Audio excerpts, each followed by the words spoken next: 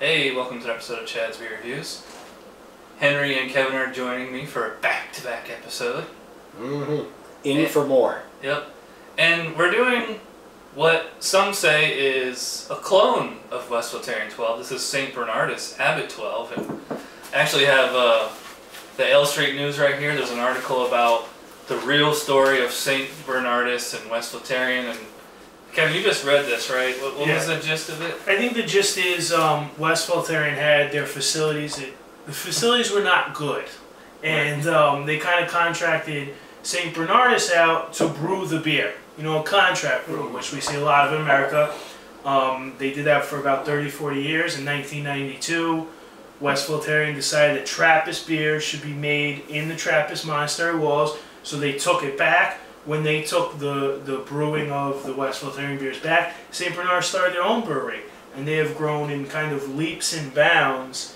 Now, the St. Bernardus is using the West Voltarian yeast. Right. The West Voltarian is using the West Mala yeast to make their beers. So, you know, I think that's kind of where this being a clone comes from. The people who make this made the West Voltarian 12 for 40 years, and now they're making a beer of at least similar quality. Right. Alright, so what do we have for appearance? It's similar to the other one, just clearly way more head than the West Voltarian. It's a mahogany color, I guess you could say. Sure. Wood. It's fair. How's aroma? Yeah, this is far less complex. It's less dynamic. I mean, it's a little bit colder though, so yeah, that could be it. Yeah, this is colder. The primary aroma I'm getting here is sort of malt and alcohol. What are you getting, Kevin? I don't know, I think it might be a little cold. Yeah. I think the nose is subtle again. I'm kind of surprised. Both have been subtle. This is a little less complex. You know, Henry talked in that last beer video about everything blending together extremely well. It was beautiful. This doesn't blend as well.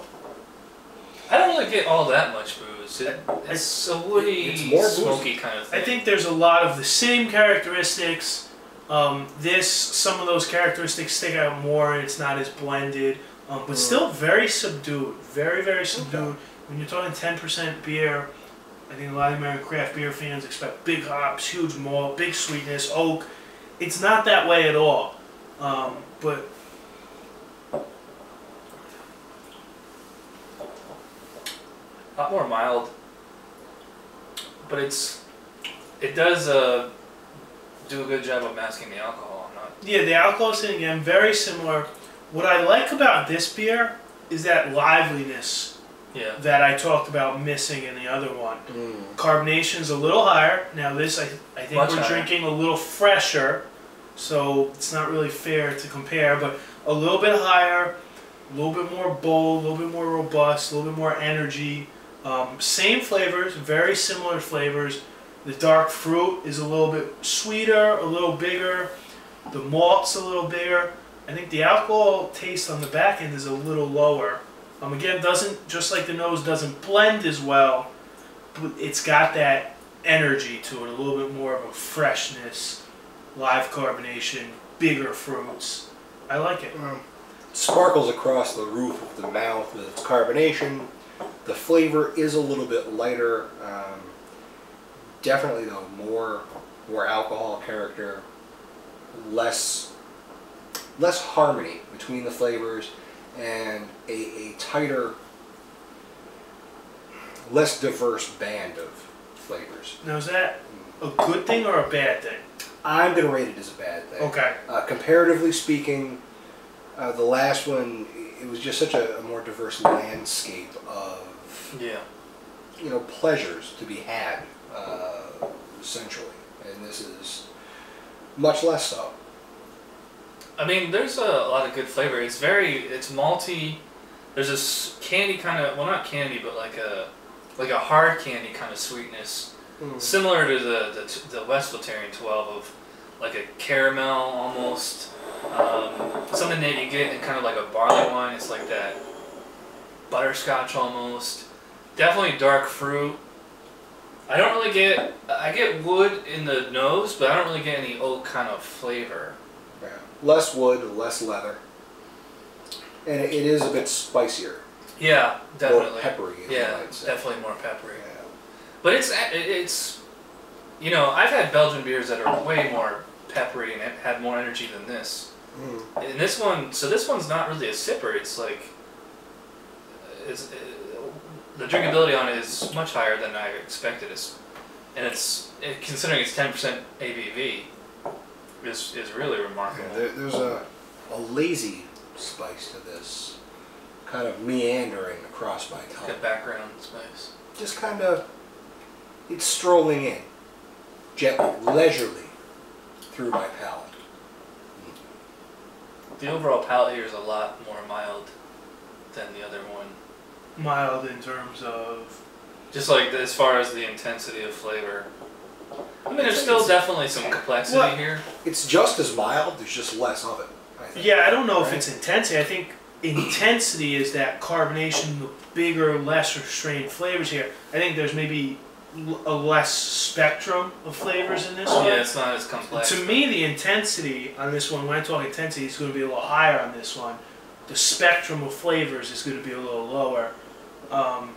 You know, again, when we're comparing, though, we're talking about a little bit more port, a little bit more leather on the last one.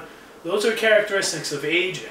But overall, just like, I mean, we don't have to nitpick that much detail, is the legend has it that they're either the same or very similar beers, and I would say that they're somewhat similar. This is like a homunculus that wants to be what the other one is, but isn't. As far never as have a soul. As far as grades go, I'm gonna go 8 on this one. I think it's definitely a very good beer. It's not blowing my mind or anything. What do you guys think?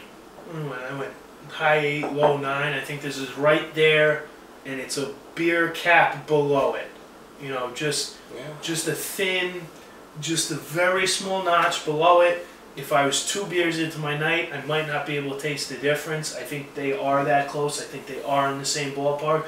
But kind of all of those Trappist dark ales are right in that ballpark, you know. And depending on temperature, depending on mood, I might like one more than the other. Today, I think this is just a notch below the other one. This could be a feature of age, but this one just lacks the magic. The je ne sais quoi of the previous beer, it was tremendous. I was a tad blown away. This beer, it's not there. You know, I'm getting malt, I'm getting ethanol, I'm getting, you know, some sort of classic, you know, flavors to the style that belong, and you know, they're there, but it's not doing it. Maybe a little less subtlety. Yeah, there's less subtlety, there's less complexity at the same time. I'm going to give this a 7. It's certainly not bad, but maybe it'll get better with age. But as of right now, I really have to give this a 7. Yeah. Alright, well, I guess that about wraps it up for the St. Bernardus Abt 12. It's still a very enthusiastic thumbs up all around, though. Oh yeah, I wouldn't complain about having this in my fridge whatsoever. I'm not going to be mad that you gave me this for free. Alright, so thanks to Kevin and Henry for coming out. Thanks for having me. And stay tuned for some more great beer reviews. Yes, on with Jazz amounts. Beer Reviews. And only I still have some.